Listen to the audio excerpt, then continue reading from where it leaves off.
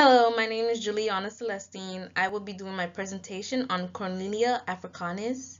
Quick disclosure, there is a chance I will be pronouncing several names incorrectly, but I will do my best to correct myself immediately. The exact birthday of Cornelia was estimated to be around 190 BC. Cornelia was the second daughter of Publius Cornelius Scipio Africanus, who was a hero of the Second Punic War, and her mother was Aemilia Paulina.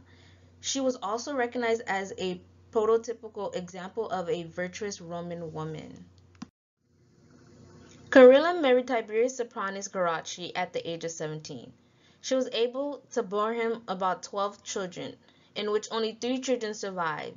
Their names were Tiberius, Gracchus, also known as the Gracchi brothers, and Sephora. Even after the death of her husband Tiberius, Cornelia decided to remain unmarried. However, there were suitors who sought for her hand in marriage, but she refused all of them. One of them was named King Ptolemy the Seventh of Egypt. He even asked for her to be his wife, but she would not take the crown that he offered. Instead, she devoted her life to her children. To reiterate from the previous slide, after the death of Cornelia's husband Tiberius, Cornelia devoted her life to her children. Cornelia hired the well-known Greek scholars Blasius of Cymene and Phase of Mytilene to tutor her children. When it came to her sons' careers, Cornelia always supported her sons Tiberius and Gatius. She was also portrayed as being active during their political careers, especially during Gatius' reign. However, both were killed by conservative, autocratic patrician senators.